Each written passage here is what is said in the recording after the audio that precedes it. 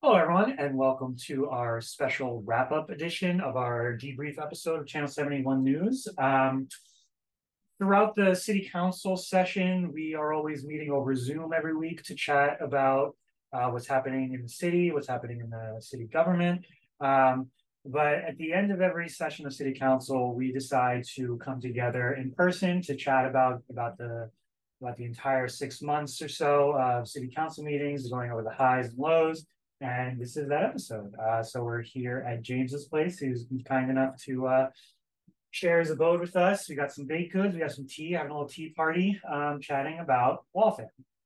And so, yeah, how this is going to go? We're just going to go over some highs and lows over the past 6 months in the city and the city council as well. Doesn't have to necessarily be politics or city council. And we're just going to go over that. We'll probably talk a little bit about the election as well that's coming up. And so, past 6 months, we should talk about the highs and the lows that we've had. I think if I had to throw one out there, just like since you led with that, high is definitely the number of people that have all pulled papers to run for office. It's nice to see so many new faces, and I've seen have a lot of people that I'm very excited for running, and a lot of people that I am a lot less excited for running unopposed. So that's about where we're at. I agree 100%. I think in one of my group chats, someone said that this year has more non-incumbents running than ever in Waltham's history. I pushed back immediately and said that 2017 had more people. But preparing for this, I decided to look into that. And what I found was that in 2017, there were 12 non-incumbents running for ward seats, 5 non-incumbents running at large, and 1 non-incumbent running for school committee. In 2023, you have 8 non-incumbents running for ward seats, 3 non-incumbents running for school committee, and 6 non-incumbents running for at large, 7 if you count George. Are we counting George? You probably have to count George. Yeah. You probably have to count George. Okay. So if you count George, and you count Paul, which I guess I am. Yeah, Brasco and then the word 9, dude Logan. Yeah, no, I'm counting Roland as well. So if you count all those people, then it is a tie for 18 non-incumbents running in 2017, 18 non-incumbents running in 2023. I'm not including Jonathan and Dwayne Champagne because it wasn't a mayoral race in 2017. So for likewise elections, it's tied. But if you're just counting for overall amount of candidates, regardless of position, then 2023 does have more non-incumbents running than any other election in Waltham's history. So definitely a high. I'm going to say high. Very happy about that. Do you guys know why? In 2017, easy. It was the Trump-Bernie effect. That is why there were so many non-incumbents running. You had a lot of like national organizations popping up trying to get people to run for office. But I think nowadays there's much less of that. There's much less pushing for people to run for office. It still exists, and it's still more than pre-2017, 2016, but it's much less. Despite that, disproportionately, Waltham has many more people running for office than the surrounding cities. Can you guess why? I don't have an answer. I'm just putting this out there. I don't know. It's I think that a lot of it, like energy I've seen is people that have been mobilized by like how difficult it is to rent in the city, and like we'll note and see just from looking at it, like the price to rent versus like what the average income is, and the reaction to the notification ordinance, but also the energy behind the notification ordinance, like that's people energized on both sides, and I think that there's just things are a little bit more tense here for whatever reason. Yeah, I think everyone is understanding that just the standard of living is just going down everywhere, and for a lot of people anyway. I guess I shouldn't say everyone. Some people are certainly doing fine, but for a majority of people, things are costing more and wages aren't going up, and so people are getting frustrated. And so I think that definitely has something to do with it. I think people are just kind of dissatisfied with the trajectory of the city. Yeah, I mean, you can say that, but like the vast majority of the people running, including the incumbents, are still like fairly well-off people. 100%, yeah. Like, and owning their own home. Yeah, like you really have to be to run for office anyway. It's just it takes resources. I mean, yeah, if you want to do well, it has to be a full-time job, but I mean, you really don't have to. The bar is very Yeah, low. you can just show up. There's plenty of city councilors that just show up. Yeah. Some don't. Yeah. Some just don't. Some just don't. Speaking of Paul Brasco, coming back to run again. So yeah, if we're gonna stay on elections, I looked up some more things just to set the stage for what it means to campaign in Waltham right now. If you're looking at large, and this year you have so many at large candidates right now. Every at large candidate is vying for pretty much the bottom spot. Of course, you would like to be the top vote getter in the entire city council, but you would settle if you're in the non-incumbent. You'd settle for last place, 100%. And this year, this last place finisher for at large, they're probably going to get around 4,900 votes. That's what you're going for. Huge number. It's massive. If you're Jonathan Paz running for mayor, that number looks more like 6,000. Probably a little more than that, actually. If I were to guess, and you can put me on the record, I'd guess it's going to be 6,150 to win, if it's close. If you're in Ward 1, you're looking for about 950 votes. If you're in Ward 3, very similar number, probably around 950. If you're in Ward 4, you're looking at 700. You're looking at 600, sorry. In Ward 7, there's 450 votes. And if you're in Ward 9 on the south side where we're at right now, that number is only about 380. And those are just numbers I'm throwing out there. What's very interesting about that is that every ward is split into 2 precincts, and every precinct has about the same number of voters in every precinct. That's just how wards and precincts are cut up. And so it should be very similar people voting, because that's how many registered voters there are. It's just in the south side, there's just so little engagement. And the farther north you go, the more that number rises. And it's associated very highly with like renter population as well. Like not a coincidence. Ward 9 has the most renters, has lowest voter engagement. And then in places where even it's like very close to 50-50, I think Ward 5 has slightly more renters than homeowners. Ward 1 has like almost exactly 50 renters and homeowners. Still elections dominated by homeowners, and which have very conservative, relatively, people representing their wards. Why not? They've seen the effects that local elections have on their life. They keep their property values down. They, or keep them high. Yeah. Residential tax as well. And it keeps the city looking the way that people like it to look. Yeah, their streets look great. That's not actually true. Well, I mean, it's more that it keeps things like car centric, that type of design mode. I'm sure, of course, definitely. The people who get appointed by people who are like that in council are going to do the things that they like to see. So yeah, definitely excited for this election. There's 3 preliminaries happening in September. Everyone's got their eye on at large, who's going to get knocked off, and to see how the playing field is looking. I'm very curious to see how that goes. With the introduction of George, as well as Paul Brasco throwing his hat in the ring, it becomes much harder for the non-incumbents to win. I'm really hoping for them, but they have an uphill battle. If you would, if any of these candidates excite you, if Lizzie Gellis excites you, if Ayala in Ward 3 excites you, if Neiman in Ward 9, any of the at-large candidates, Emma, Emily, Jonathan Paz, if his literature excites you, you have to get involved in these kinds of things. They are non-incumbents, cards stacked against them. You need to be reaching out to them, see how you can help, either donating money.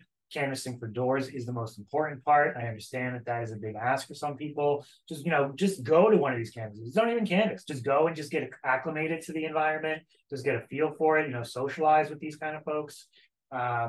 It's a good time. Yeah. You to go outside, hang out with people. Yeah. If the weather isn't terrible, I mean, even if it is, you get to commiserate with people about it. Yeah, for real. Get off the internet, touch some grass. Yeah, and it's not that pressure thing. Like when you knock on doors, you don't have to like convince people to vote for the candidate you're knocking on doors for. Because by far the most common reaction I have when I knock on doors is, "Oh, I didn't know we had an election this year." So just like letting people know that, oh, there is something to vote for, ups voter participation, very important for non-incumbents. And B, the candidate you're canvassing for is the first name they hear about this upcoming election. Really good to have, just the first impression. So yep. Absolutely. Yeah, really valuable knock on doors. If you have the time to volunteer, all the candidates are searching for volunteers. Yeah. 100%. It's a tall ask right now. This is a busy election season too. Very busy. Well, I'm excited about that. Moving on. Start with a high that's kind of a low. Moody Street shutdown. I will say that I am happy anything happened. I'm happy that it's shut down, or I really wanted to reverse my language. It's really opened up. It's opened up to anything now. Just without a car. And so I think if the neighborhoods weren't mobilized, if they weren't speaking out at these public meetings, if they weren't calling counselors, if they weren't calling the mayor, I think the mayor would have done away with that completely, and there would be cars right now going up and down Moody Street. But I think because people mobilized, because people got organized and they did things, we got something at least. So I'm gonna start with that as a high, and then I'm immediately gonna follow that up with a low, which is the city is not taking it seriously at all. The Moody Street shutdown. There are other cities across the country that have entire committees for their pedestrianized streets. They take it very seriously. They're excited. They're enthusiastic about this. But Jeanette McCarthy is not enthusiastic about this project. And when it happened at the time, we talked about the idea of, is this intentionally bad? Is this are they going about this in such a way that no one is going to be happy, and then next year no one will be excited about it, and no one will write letters, and no one will get organized and mobilized, and so they can just do away with this? In that vein, like I was remembering when we were first talking about this, that like how there's a lot of stuff that has to get done now because that didn't have to get done before because they've previously been done as like one big thing that all the restaurants that wanted to have street space signed on to. And now every single one has to apply separately. So in the first few weeks of it, like there were a bunch of places that didn't have stuff out. Mm-hmm. I remember, like I think Colleen specifically got one of the store owners engaged in that because they didn't really know how to approach the whole city process for it. I think it's adding extra bureaucratic hurdles for something that doesn't really need to be there, and it's nice that it's happening, and really glad that Moody Street's pedestrianized again, and I hope that it is better next year. Yeah, I mean, it really sucks though because we're not setting ourselves up for success next year, because like a big discussion during the Moody Street like public hearings and discussions this spring was, hey, let's collect data, let's plan for the future, so that way we can go into next year with a better idea of what works, what doesn't. I think Jonathan Paz came up with like a proposal that would instigate that, and then the mayor gave lip service when she, did her about face and started saying like, oh, okay, actually I do have the power to open up the street. But it's not happening, at least not that I've heard of. We're gonna go into next year the exact same as it was this year, which is, there being no data or information to back up, what is successful, what isn't, how businesses are impacted. It's just gonna be the same discussion. Yeah, and really the only things that's going to affect it is like, who's in power making the decision, because otherwise it's just going to be the same noise. Mm-hmm. It'll be the same Joe Bizarre who, during all of these discussions, love you, Joe, but I'm saying, anecdotally that he, during the pedestrianized Moody Street last year, he often saw nobody on the utilizing it. But it's just like that's so anecdotal, and at what time of the day is he talking about? When cars wouldn't really be there anyway, and all of these things. It's just going to be the anecdotes of the people that are in power just making that decision. If people are mobilized, hopefully they will be. And also like the fact that was even like a thing that had like the fact that the determination is even being made in the traffic commission is kind of like a problem in and of itself, because this is like a city asset, you know, like the pedestrianized portion of the city. Yeah, this should be an economic development. Yeah, the traffic commission is not like prioritizing anything related to that. They're prioritizing cars getting from one place to the other as fast as possible. They're not gonna have any kind of like an open mind towards a pedestrianized street. And the fact that the decision was punted to them means that that's what the mayor wanted to happen. You know, Yeah, that's just what it comes down to. Yeah, I think they do have to sign off on it, but yeah, it didn't have to end with them. Yeah, it didn't have to be driven by that. Yeah.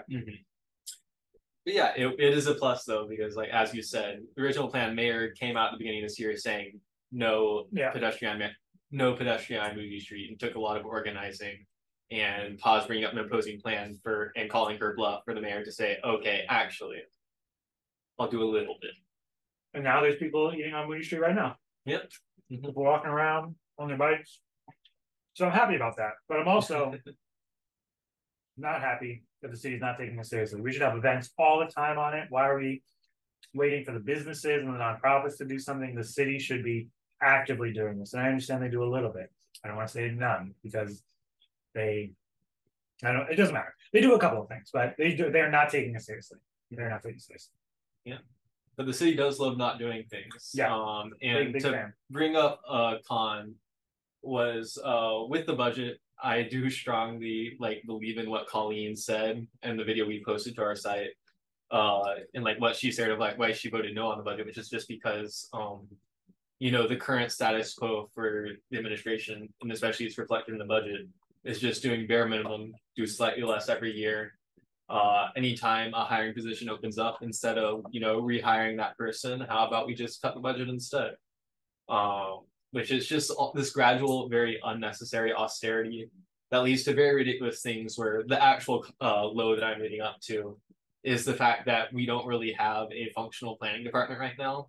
Waltham is about to go through a lot of big changes. It has to go through a lot of big changes, both because of the MBTA Communities Act, meaning we'll be zoning for more dense housing, and just generally there's a lot of advocacy for bike infrastructure. Both these things, like, you know, affecting how a city is built and designed for people, is normally headed up by a planning department, and we don't currently have a functional planning department. We currently have our law department looking at zoning changes, which is ridiculous. The law department themselves have been saying like, hey, we're not professionals on this. We don't know how to work with any of the software. Like, they're learning the bare minimum right now, trying to comply with this law, much less complying with law in a way which is like thoughtful and which will like increase the quality of life for most people. So it feels like when you have a hammer, everything looks like a nail. The law department takes care of it, but like, are they, not the right tool for the job. Yeah, we're losing out on a lot of like qualified people making our city better, because our mayor has like defunded so much of our city to the point where it's just running on fumes. Yeah. And this also came up, sorry, still stuck on the planning department especially, because I'm just brushing through so many lows right now. The master plan committee, they held a meeting that was not publicized beyond just a piece of paper on the message board, which we just barely missed, so it went unrecorded, unwitnessed. And the only thing they recommended out of that master plan meeting was to ditch the bicycle committee, like a committee, like yeah, it would have been an ad hoc thing, so it would have been like citizen and city councilors bike committee. Yeah, and so that's now in the can, which sucks because I was emailing my ward councilor, Joey LaCava, who has previously spoken in favor of blue bikes and bicycling generally. I'm like, hey, what's up with that? I saw that you voted against us having a bicycle committee. And he said, oh, well, that's the role of the planning department, so the planning department can take care of that. But we don't have a planning department, right? We have like two or three people in our planning department currently that are just like, you know, they're not able to like take on more tasks such as like bicycle infrastructure or zoning. And so long as we have this emaciated planning department, things aren't going to get done. Things aren't going to get nicer. Yeah. Most other cities, I'm sure, with actual functioning planning departments, also have a bike and pedestrian advocacy committee.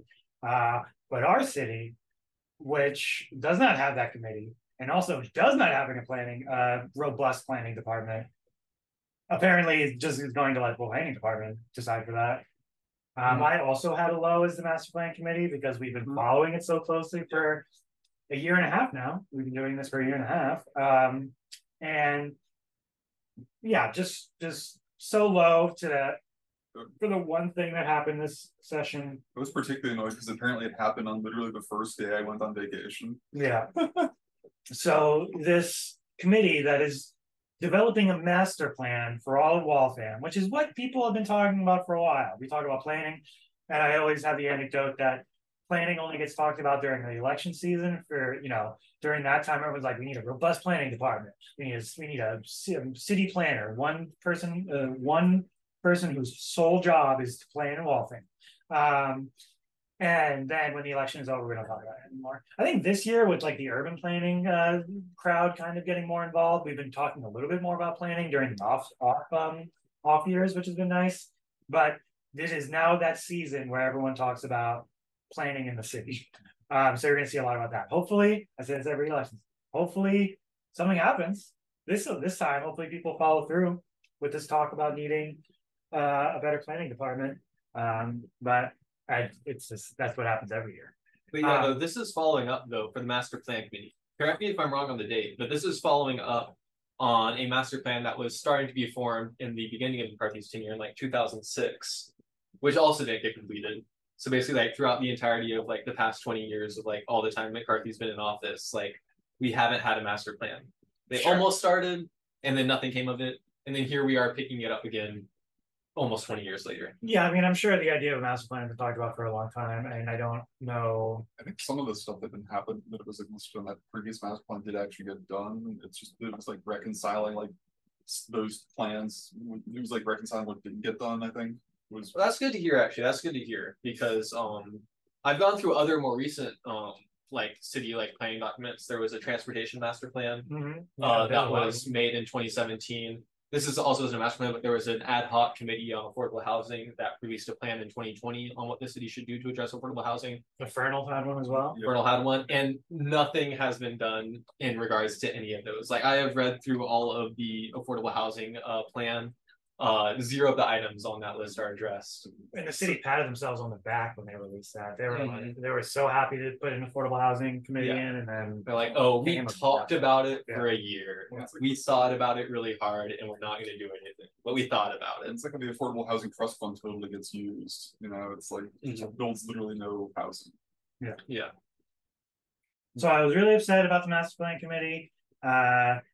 Really hoping that this committee in the next session, when there's like new committee members, has very transparent, very enthusiastic meetings where the residents of Waltham can go and listen to what they're talking about instead of like this weird like behind closed doors via email talking about the master plan committee, but talking about the master plan of Waltham, and also like just a low that they're like being so untransparent about hiring consultants. Like I have no idea what the hell they're talking about. And for anyone that knows less about that, is the master plan committee did input hearings in all the wards, and then canceled one at large. And yeah, the one's the citywide one. And they got all of this good information about what the people wanted. Spoiler alert, it was mostly like 90% all in every single ward about pedestrian and bike safety and advocacy, which is not an exaggeration at all. North Waltham was coming out like, hey, it's dangerous for us to step off of our driveway. Yeah, Trapello was complained about specifically. Even the words where you wouldn't think that would happen. That is what most people talked about.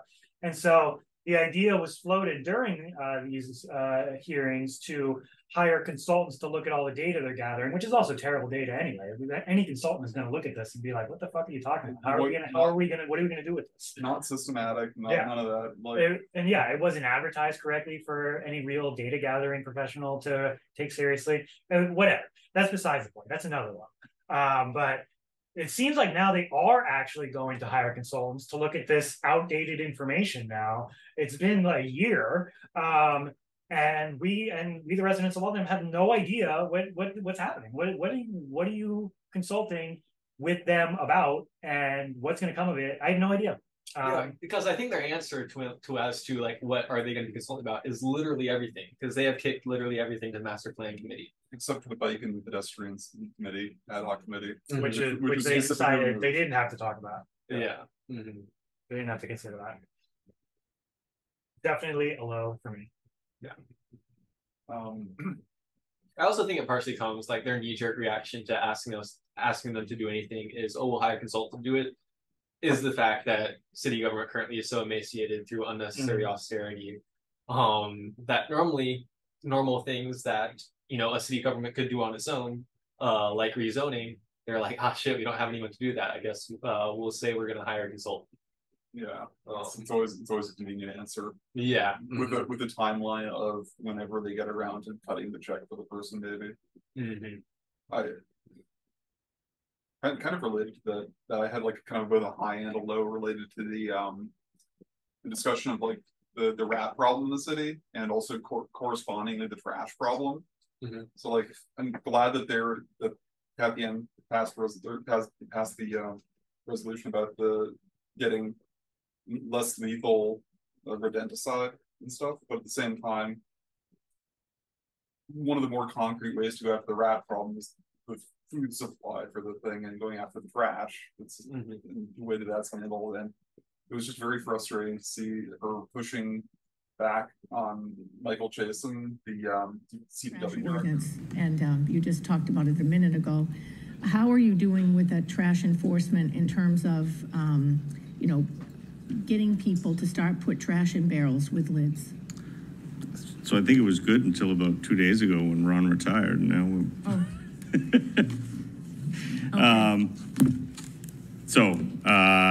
you know, Ron was out there. He had switched going from putting trash out early to concentrating on people that weren't using barrels. So I don't.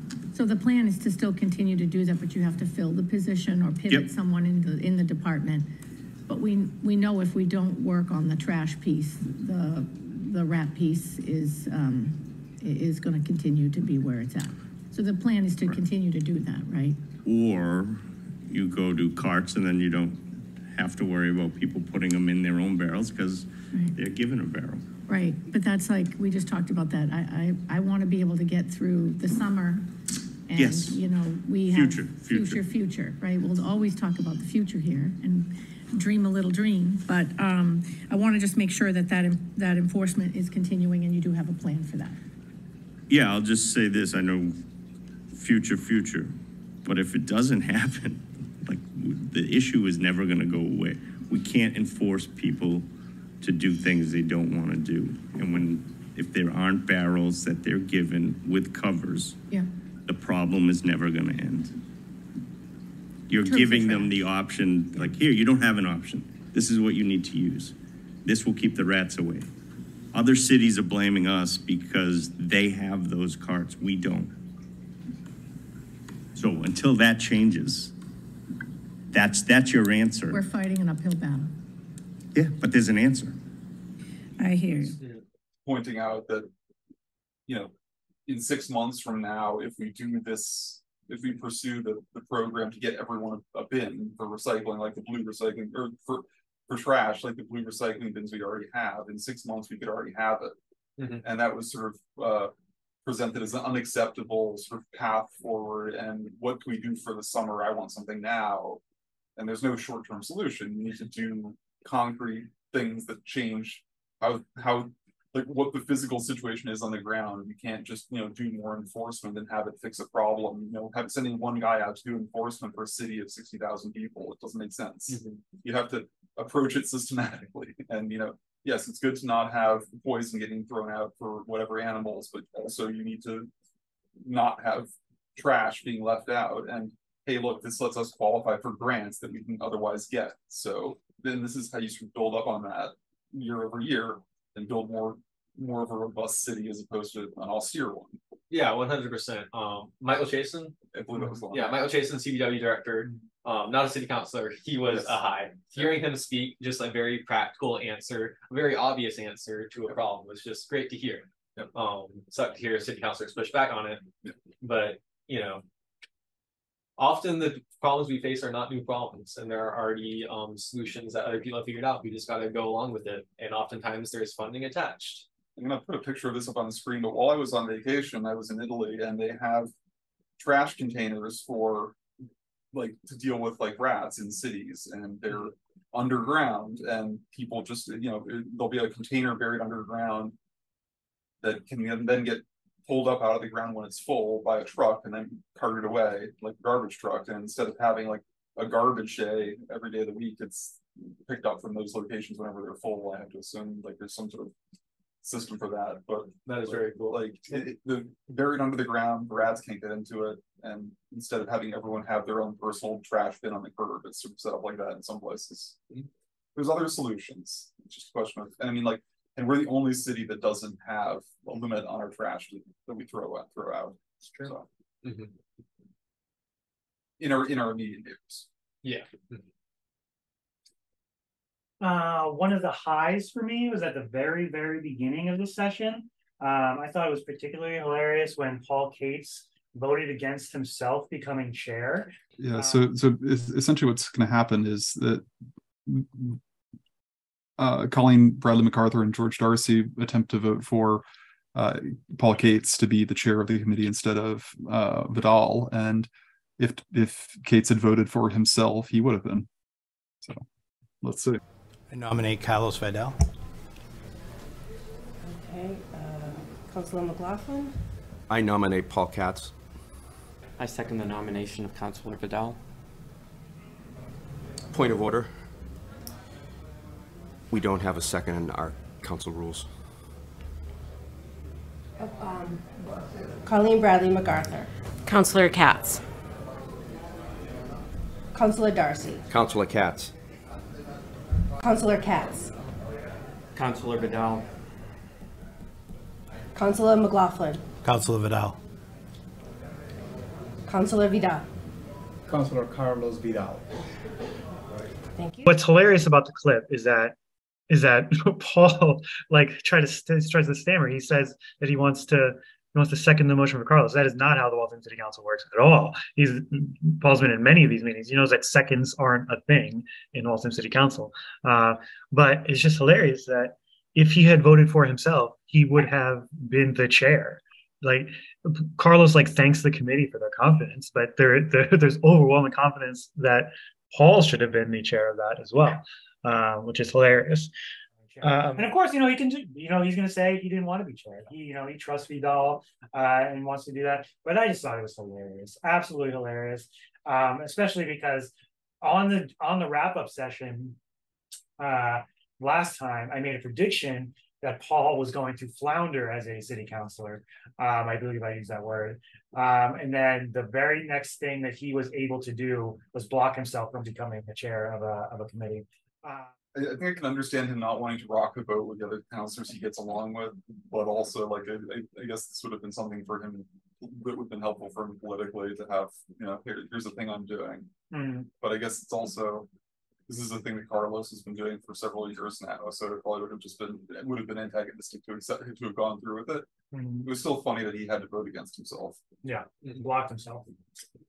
Speaking of Vidal, one of the lows of my entire city council experience this past 6 months was his comments during the budget hearings, trying to get certain committees that are meeting over Zoom to meet in person. That was a particularly low point for me. And now, why are you still meeting via Zoom? While most of our commissions and boards and this body itself, we're meeting in person now. I think you and the Conservation Commission are the only, for some reason, the organization. I believe the CPC is also the CPC, you're right. I did talk to on Zoom. Mr. Barrett yesterday about it. And the reason is well, there are a number of reasons. I think we mentioned this last time. That first of all, that room in the basement where we meet is very closed, and so it's not well ventilated, and it has a much higher potential for transmittal of, come on, you know of what? COVID, you mean? COVID, Oh, yes. COVID, I wasn't sure. I wasn't sure what you were referring to, because you guys met there before COVID happened, correct? Yes, we met there before Okay. COVID. Are you looking for a new place to meet? However, let me say that there are advantages to meeting on Zoom, especially for a commission like the Historical Commission. There's documentation which the members need to see and the public needs to see, and it's much easier to see that on Zoom when you're sharing documents on Zoom than it is before. People would come into the room and a developer would put some kind of board up at the front of the room and people couldn't see. In fact, it's impossible to have it angled so both the commission can see it and the public can see it, whereas this way, everybody can see the documentation. So there are some advantages to working on Zoom. Now, going back to your statement about the room not being ventilated enough, therefore there's a higher level of people getting COVID.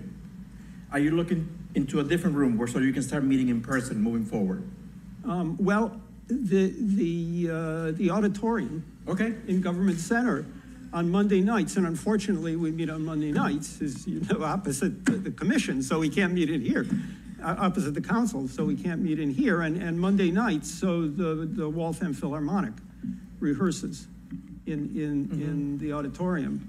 So I don't think you want us kicking out the Philharmonic. So that's a problem. Okay. Yeah, I did look into that and as a possibility, but unfortunately we can't do that. So there's no way you're going to go back in person because of the room then? Well, is that what you're telling me? not at this point. I mean, if something could be done about that room, then fine. But I mean, that room is it's very hot, and otherwise we'll have to have the windows all open in the middle of winter. It's letting all that energy out, so. Okay. Well, in that case, I will talk to the mayor, because I think I need this commission to meet in person. I think everyone should be meeting in person. The reason being, and I'll tell you why, when we meet in person, I'm in a line of business in which body language says a lot when you speak to a board, and the respect that you pay to the board when you're in front of them. It's the same way how you are dressed in front of us today, because you're meeting in front of the finance committee. I think that says a lot about the petitioner or the person presenting in front of you. And body language is a lot about how you are presenting your case, rather than being in a video call or on a phone with no video whatsoever. So I talked to the Conservation Commission, and I talked to Mr. Barrett last Thursday about it. I think it's important to start meeting in person. Low, because he didn't give a good reason. There was no good reason. During his talking points, he never talked about what being in person, how that would benefit the committee at all. He was just I prefer committees meet in person. I think that's professional. Those are the standards I want to live by. That's just a shitty thing to say. As you've got committees that are doing their due diligence. They're doing everything that the city requires of them. They're doing it well. And then so to just say, I want you to change it up completely, alienating disabled folks and other folks, and just making it much less accessible, just because you feel entitled to that. You feel entitled to be able to tell people how they do their own committees. It was so gross to me and so ableist, and particularly Waltham. Once again, though, shout out to the people who aren't city councilors speaking at city council. The historical commission dude who was speaking, he pushed back against Carlos and gave very good reason for them to be remote. Yeah, it's easier, it's more accessible, it's easier to share documentation, it's easier to give presentations.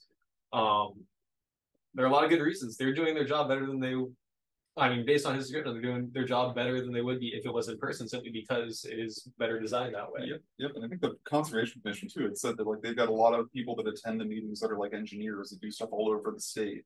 And it's just more convenient to share documents on a Zoom call with everyone, and more convenient to attend without having to necessarily physically be there. Yeah. I mean, for me personally, as an engineer, I much prefer meetings I don't have to drive to go to get to. Shout out Phil Moser from the Conservation Committee, and Ward Isaacson from the Historical Committee. They both did a great job talking about that. Yep. But I think Carlos is gonna get his way. We'll see. But because Robert's rules, which is the rules that the city council has to adhere by, it makes it very hard to push back on people And so there's no discussion about it. Vidal said his shitty comment, and they said words back, and then that was pretty much it. Nobody spoke about it. The mayor spoke a little bit about much later on, about her decision to have them in Zoom versus not. But the vibe I got was that they're going to be forced to. Hopefully not. I would definitely like to see them remain at Zoom. I would like to see all city council meetings return to Zoom, all committee meetings return to Zoom, make it much more accessible for everyone. But we're not going to get that. It's the problem. It makes it too accessible. Yeah, for real. I have a high. Yeah. Very recent housing rights notification ordinance.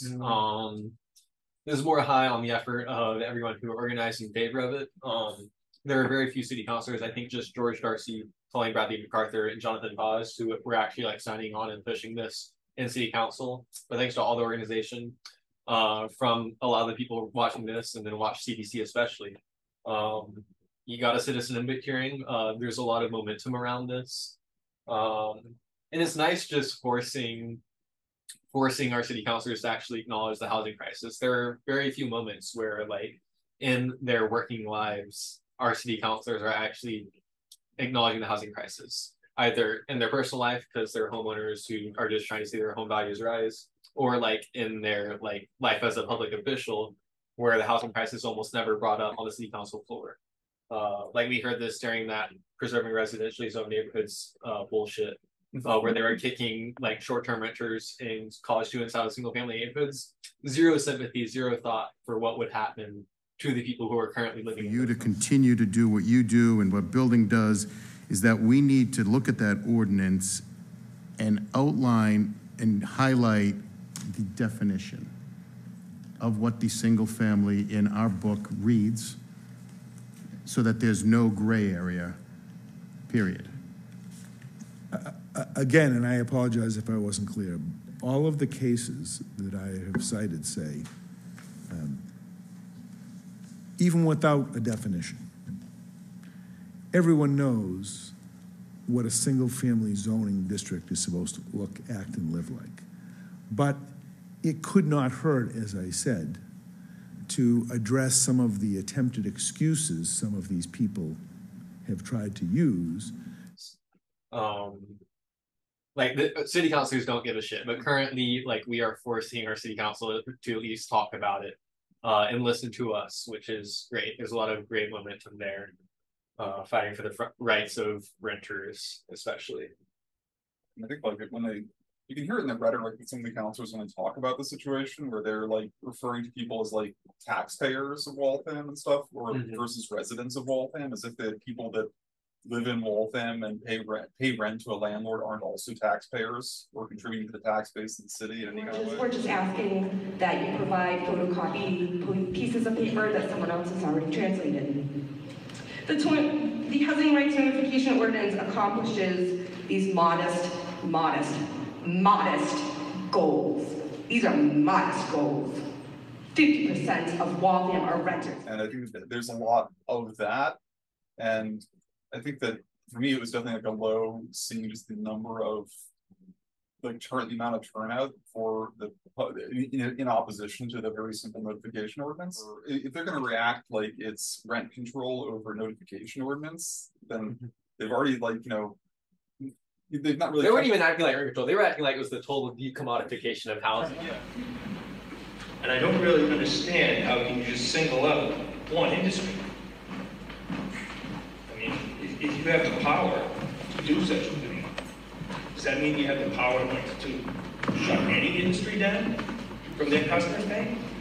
You guys have the power to say that the citizens of Waltham don't pay for their food anymore. Go to the grocery store, get whatever you want. I don't know why.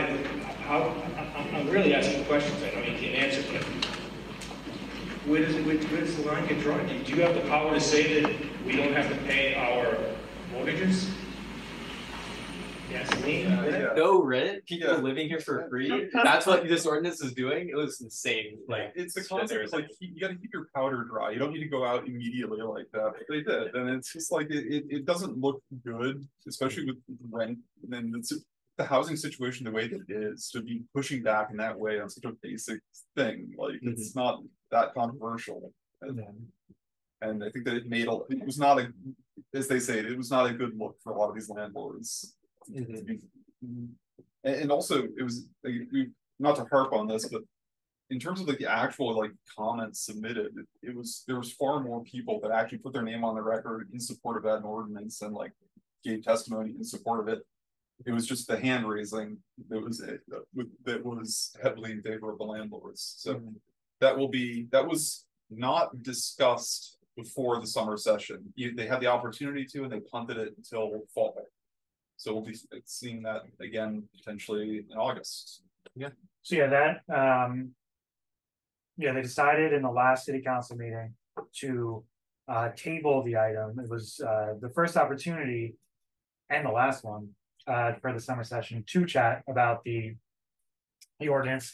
And they, like James said, they decided against it. So sometime, it could happen in August when the special meeting occurs. It could happen in September when it comes back to session. But because this is an election year, I think there's going to be quite a few people that want to do everything in their power to wait until the election is over to make this happen. And then there's going to be several people that want to do everything in their power to make it happen before the election season, because everything is politicized right now. And so I'm very curious to see. That will definitely be coming up either at the special meeting in August or immediately in September. I'm very curious to see what happens with that. But yeah, I mean, one of my lows was the comments made at that meeting. It's just so low and just so ignorant. I have a 98-year-old German woman. She came here in 1956 with 2 children and a husband. She speaks beautiful English. Beautiful English. If you want to help the immigrant, or anybody, make sure they can speak English. There's plenty of resources out there. This notification thing is crazy. Thank you very much. Not ignorant in the sense that it's like gross, but ignorant in the sense that you didn't read what the ordinance was. So many. I would be embarrassed to go up there like that. Yeah. Like, oh my Just goodness. like, I don't know if like somebody said like, hey, they're initiating rent control in Waltham. You need to speak out against it. But just like so many people were saying, I own property in Waltham. If this goes through, how am I going to pay my mortgage? My brother in Christ, the ordinance is how you pay your mortgage. It's getting the resources for raft, for just like helping pay your rent. That is how you pay your mortgage. If it's not, like, it's wild to me. Also, like, showing up with a sob story about how this is going to destroy your business isn't making a good case that you're like the competent administrator of the property. I'm here in opposition of this movement. As you may notice, I'm a younger individual. I did my part, put together my down payment, and actually was able to, with a friend, afford a 2-family in Waltham. Without the additional income of rent, that 2-family is no longer affordable. No, it's just No. In terms of things that were ignorant in the gross way of things, going back a little further, which was a while ago. So, but when the city council had their discussions around the MBTA Communities Act, a lot of ignorant in a gross way comments from city councilors. You had, I think Kate's first brought it up, and then a couple other city councilors also decided to talk a little bit about it, about how, oh, if we're required to build housing, how about we just kick out our current like public housing tenants, which they did say, oh, just kidding. But that's still a really fucked up thing to bring up. Or why don't we remove the Brandeis Tea Station? Question that I just have to ask, and I just have to ask, this isn't an endorsement of anything. If we were to close one of the transit stations, let's say we're going to close Roberts, and we will only have one transit station, what does that do to the numbers? Does that do anything?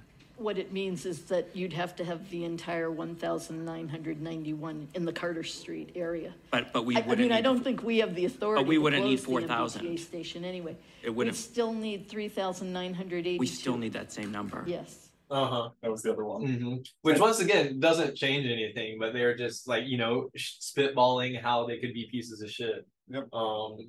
Sorry, that's a bit strong. I don't know. They were being rhetorical, but why would they even bring it? I stand by it. And who wasn't being rhetorical was Kathleen McMenimen,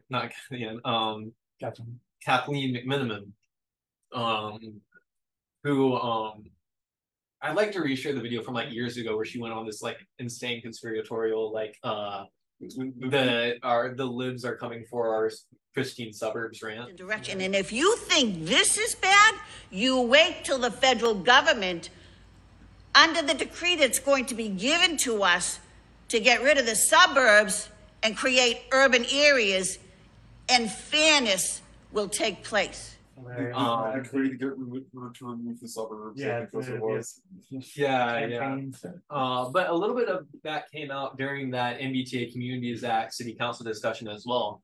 When it was this very like I think it's like a Yogi Berra no one's gonna want to live here because there will be too many people. You know, there's so many people that it's unpopular because it's so popular. If we build more housing, so more people can live here. It was just this like very like evident like disdain for the idea of any new people living in Waltham. Just very circular too, in a way, because like it you can't have a growing city if you don't have more housing built. Like it just doesn't work otherwise. I mean, we do have a growing city. Well, yes, They're bringing tons And of it doesn't workers. work. They're bringing tons of workers to Waltham. We have like millions of square feet of commercial development bringing like a total of like 10,000 workers to Waltham over the span of a decade. We're not building housing for them. Those 10,000 people are just displacing the people who are currently here. Yep. You know, just in like the span, like just in the time that I've like lived here, the rent has gone up like astronomically. It's like unbelievable. Right? When I moved to Waltham, it had the lowest rent out of like, you know, Weston, Lexington, and Newton. Now it is like higher. Is the MBTA's Community Act a high or a low session? I would call it a high, something because nothing good came out of it so far. But it forced city councilors to talk about it. And I think it's good to have our elected officials actually talking about the housing crisis, because it is genuinely just like the last thing from their mind. Like so many people, like I think Bill Hanley on his campaign website, I was checking out his housing policy because he responded to me a bit on housing discussions. So I looked up his campaign website, and the only thing he had talking about the housing crisis in Waltham wasn't even talking about housing crisis. It was say, hey, it was his policy position being, hey, we need homes to grow in value. We need housing to get more expensive. And that was the only thing he said about it. So with that in mind, you know, just another reason to vote, especially like if you are a renter. It's because our current like elected officials and some of the new runners like Will Hanley, like genuinely you are so far in the back of their mind.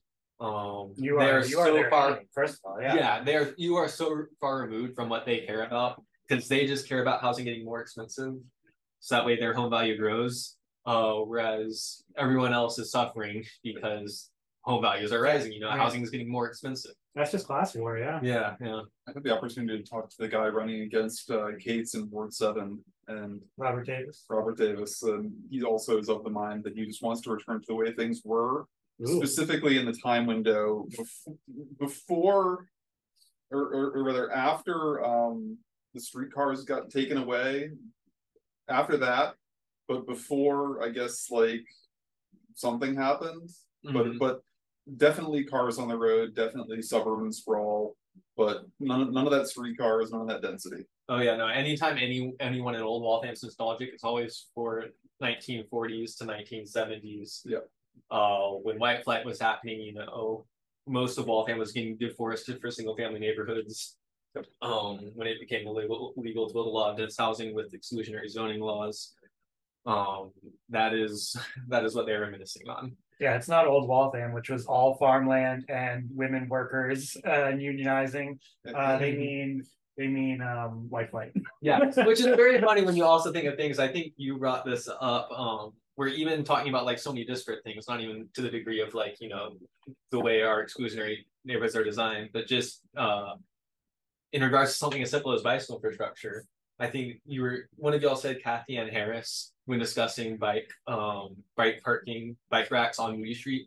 She was like, oh, bike racks wouldn't fit on the actual Moody Street because it doesn't fit with the historical character. Yeah. When people have been biking on Moody Street far longer than they have been driving on Moody Street. And also, yeah, cars are not historical. Yeah, no. Whenever people talk about like old Waltham, when you turn to that history, it's only ever that brief period. Yeah, it was when them and their parents lived in Waltham. Yeah, that make Waltham great again era. I want to go back to when I personally was 14 years old.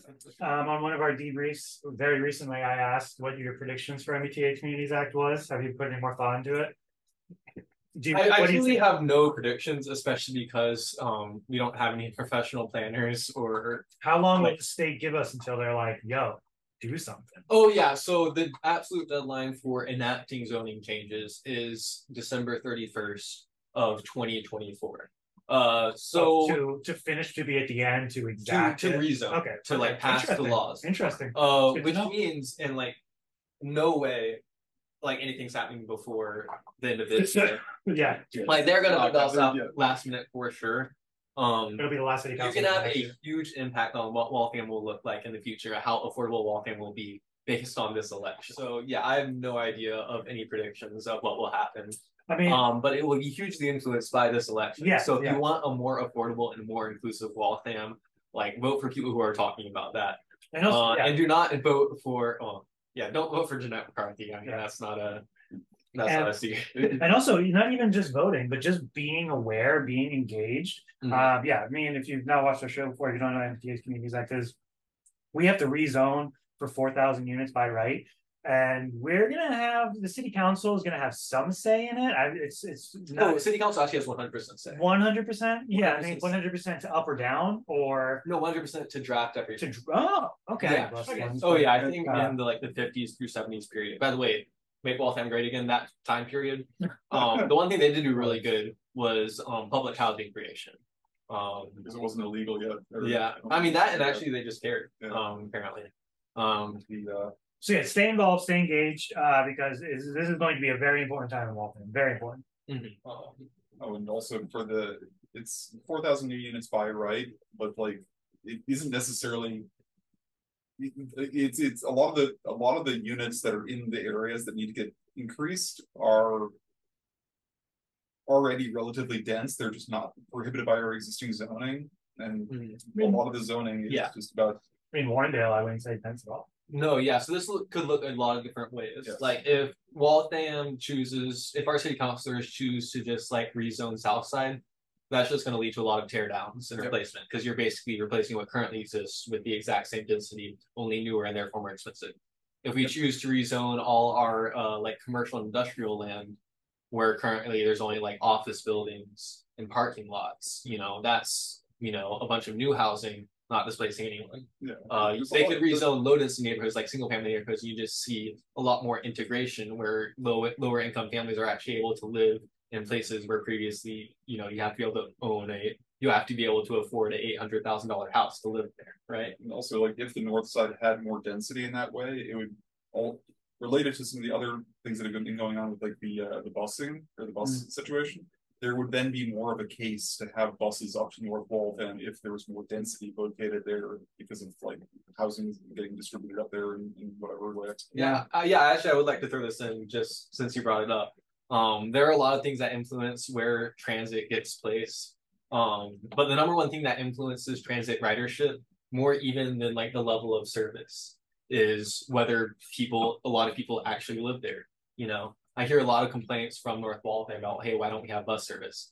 It's because there are enough people to justify it. If it's just a bunch of like $800,000 single family homes up in North Waltham, I mean, the MBTA is not going to prioritize those neighborhoods over so many other neighborhoods in the greater Boston area that have dense housing, that have large populations of low and moderate income people who need transit service, right? Yeah, and it's also people that have the mindset of, oh, you have to run government like a business and like fixate on cutting costs and stuff like that. And the cost cutting is going to lead to the things that aren't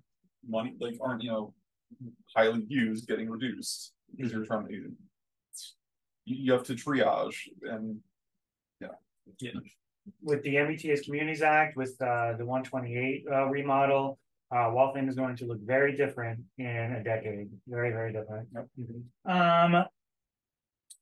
Speaking of McMenimen, her weirdly racial comment during the tenants' rights ordinance was a low for me because it was just kind of like mask off. Councilor Katz, you have the floor. I presented this matter in different language, and the rules and ordinances. Other than English? With different language, different ordinance language. But I'm not sure. Like, I'm trying, you know, I try and give people the benefit of the doubt. Was she trying to make a joke? Was she just trying to be dismissive and didn't realize the racial component? I'm just like, I just don't really know what was going through her mind. No, it was just a disgusting comment. And just unnecessary. Yeah, unnecessary. And you know, you can go back and forth on if Jonathan was being correct about what he was legislating for there, if he was going about it in a correct way. But just, you know, just bringing race into something like this is just disgusting, really disgusting. It's that was definitely a low point for me in the city council this session. I mean, just a lot of tension around the housing resolutions this session in general, I think. Yeah. But I mean, like, it's worth noting that, like, there was the public hearing for that we were talking about, the landlord family reunion, but the run up to that involved a lot of WATCH showing up to committee meetings with a bunch of people filling up the room until they got heard. You know, yeah, literally hundreds of man hours of WATCH volunteers, just showing up for months at a time, for months on end until this was scheduled. It was a lot of work on part of WATCH CDC. Speaking of city council pussyfooting around, a pro that is also another very conditional high is the sober house is pretty much guaranteed to happen, and it is pretty much guaranteed to happen sometime relatively soon, because if Waltham tried to delay it any longer, it would be considered discrimination. They could maybe be hit with a discrimination lawsuit. Is people recovered from addiction covered by like disability protections, and if Waltham tries to put it off any longer than they already have, they could get hit with a lawsuit. Yeah, and I mean, I was curious if it would get addressed before the summer break. It got pushed after the summer break. So we'll see what happens next. And where is it right now? Licenses and franchises, or where is yeah. So last I heard, there was the neighbors that have an issue were in discussion with the city attorneys, I guess, about what the agreement will be. So I guess there can only be so much that they exact out of this agreement, so they just have to come to terms on what that is. Yeah, and the sober house person, I think, made it very clear that there won't be any major like changes to like the actual makeup of the house, because any like major like things that would require going back to the building department, for example. Yeah, because that would, he made pretty clear that would almost certainly be like discrimination by intentionally delaying the process for no good reason. Yep. Yeah, you be making a mountain out of molehill, like, oh, you have to relocate these stairs or something like that. Yeah. Some of those comments were pretty gross too. Folks really love their property values. So I'd like to report on them, because at the end of the day, like, this is people's lives, and like the city is for everyone to live in, not just the people that happen to have inherited a house. I have one more little listed here. The Pride resolution. Not everyone signing on to the Pride resolution was a particular low for me. In 2021, we had the first public Pride. It was in someone's backyard, and it wasn't a complete public invitation, but that was like the first time that the city all came together for an active Pride celebration. The year before that was the first ever in Waltham's history Pride resolution, sponsored by Christine Mackin. And so we're making progress, and all the city councilors, especially in Massachusetts, especially nowadays, you know, they all have to say, oh, we're 100% complete support. They have to. That being said, there are some exceptions, like Kathleen McMenimen, who actually did not even vote yes on the original resolution. It was a roll call, and she voted present, which is just like crazy. Yeah. So this year, very similar Pride resolution now. It's an annual thing now, which is great. People have to sign on to resolutions if they support it or not. And not everyone did. And that was a really low point for me, especially because several of those people came to Pride. And it's just like, what are you doing here if you're not going to sign on and publicly say I support it? Once again, it was just Jonathan Paz, Colleen Bradley MacArthur, and George Darcy, right? Thomas signed on late. Yeah, Tom Stanley signed on the day of as it was going around. But and they'll say that it's politicized. They'll say it's politicized, but I mean, everything is politicized. You signed on to a million other things this session, despite an election year being happened. Like, what is it about Pride that was too political? Like, what we're talking about people's lives. We're talking about the safety people feel living in the community. And then to show up to Pride after that is feeling bad about it. Yeah. Well, it's also I mean, they can say it's political, but it's also kind of like grade school behavior, because it's like if Jonathan Paz, Colleen Bradley MacArthur, and George Darcy said not to jump off a bridge, would you jump off the bridge? Yeah. Like it's I don't really get it either. Well, again, honestly, when talking to some of these counselors, they kind of want to have it both ways on this kind of thing. Yeah. So yeah, like I understand the tenants' rights ordinance. If like that came to a vote, the people would be like, "Oh, this is very politicized. I'm going to vote no." Like I could like I don't agree with that at all, but I could at least I understand that. I understand where you think it's too politicized for you to just vote one way because Jonathan will be able to claim it as a victory. But I mean, Jonathan, Colleen, they've just been supporters of Pride. They're not championing it at all. They're not championing it even in the slightest. They're just doing this annual tradition of making a Pride resolution, and you're not going to sign on to it because you're a baby and you think it's too political. And also, it feels like projection too, that they think that's a political thing as opposed to just like a resolution. Yeah, to talk about what because they're not going to put it on their literature that they got a unanimous Pride resolution through after all their hard work. They just they're doing a thing that we've always done recently, and it was sad for me and the community to not have the entire city council sign on to it.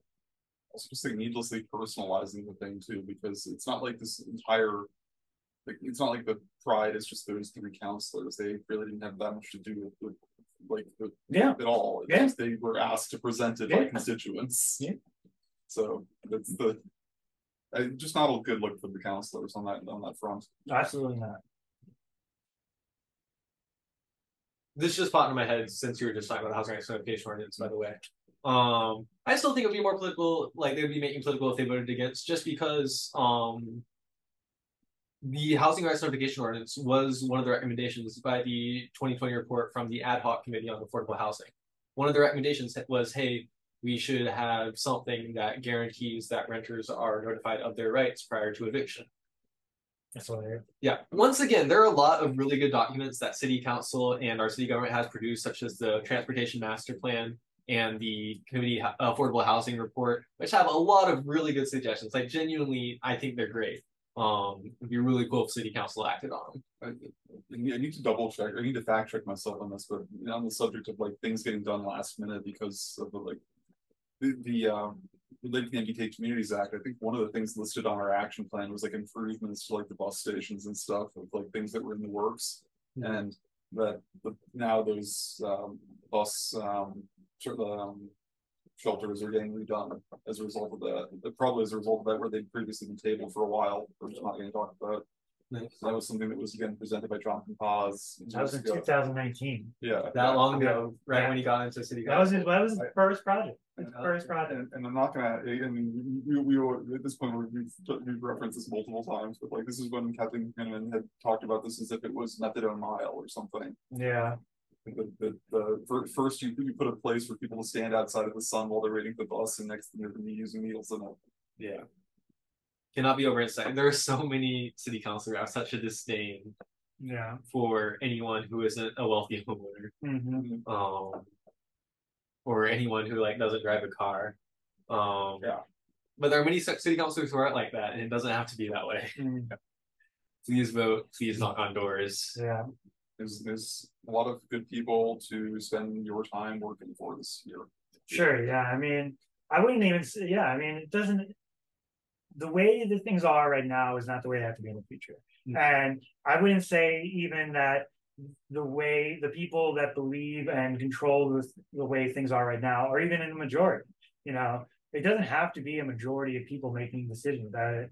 It's just whoever is more organized. It just comes down to that again across everything, or almost every situation, almost every decision. It's just who's more organized. Is it going to be the people that are conservative, whether Democrat or Republican, to not move Waltham forward in any sense, or is it going to be the people that do? And we're gonna see what happens. Yeah, because the vast majority of Waltham will not be voting in this election. Yeah, like all of the work is just finding people and letting them know that, hey, this is what matters. This is why you should vote. We do have an election this year. Yeah, you guys want to predict what our voter turnout's going to be in this year? I do not want to. I was going to say 29%, and that's pretty high. Oh wait, it's mayoral year. I'm gonna say 35-40. Oh, 35-40. Oh my god, this is way too high. Big money. There's already some excitement. Oh, that would, I mean, if it was 40%, I'd be very happy. Yeah. I'm gonna say 32%. And of course, it should also be said that that's 32% of registered voters. That is not 32% of the population of Waltham. And so it's just like vast majority of people not voting. Vast majority of people thinking that local government has absolutely no effect on their life. And of why, I mean, I understand why they would think that, because politics doesn't really give a shit about you, unless you're a small population of people. And in that mind, if you think that solar energy is good, if you think that environmentally friendly building construction is good, these are both things that came up in city council that city council was broadly against while our planet is burning. Yeah, I don't know why. I mean, we're 7 years early trying to do this. I mean, I don't know. I mean, that's somebody throwing a dart at a dartboard saying by 2030 we're going to be fossil fuel independent, but that's just the United States. What are we doing with the rest of the world? That's Massachusetts. Okay, so that's Massachusetts. What is the rest of the country doing? They're following California. Okay, so we'll have Massachusetts and California, and all the states in between. What are they doing? You know, what is the rest of the? What is? I'm just trying to thinking out loud now. It's like, what is the rest of the world doing? And I agree, there could be a plan, because the world shut down in a matter of 3 days. The world did. We all got together because there was a massive pandemic, and the world was able to shut down in 3 days. But now to have Massachusetts say, we're going to do this, but the rest of the country is going to be like, great, more gas, more oil for us. The only resolution or ordinance that had anything to do with climate change, it was one thing, and they shot it down immediately like that. Yeah. Like, I know, like, we personally are like, you know, a tiny minority of weirdos. But city council is elected by a tiny minority of weirdos. Yeah. But generally it's the right-wing climate denying weirdos. It'd be better if it was the weirdos who, want to have everyone housed and have us doing something to fight climate change. That's not what government's supposed to be about. That's literally what people believe. I can't. That's insane to me. I mean, that's a lot. It's like taken for granted that the role of government is to make sure that no business owner loses money operating the city or something. That's some people's philosophy of government. That's literally what they believe. Okay. Well, this has been fun. It's been a year and a half of Channel 71 News. Moving into our 4th city council session. I'm excited to continue doing this. I mean, our videos are getting more popular every single time we upload them, so more people are watching this than ever before. I know a lot of people that don't even agree with us watch our show, which is hilarious. It just goes to show that, like, there's so little news coverage going on in the city of Waltham. It is so hard to find out what's going on in the city. It's so hard to find out what's going on in the city government. And our, like, I like to think I put a lot of effort into this, but there could be a lot more effort into it. but you know, a lot of people still watch this. Excited to expand on it, excited to do more, and excited to continue working with both of you. A lot of city government is sort of feels very unapproachable, and I think all of this project has been us trying to make it more approachable. So yeah. I'm glad that people are watching. Okay, we'll see you in August. Thank you. Bye, guys. See ya.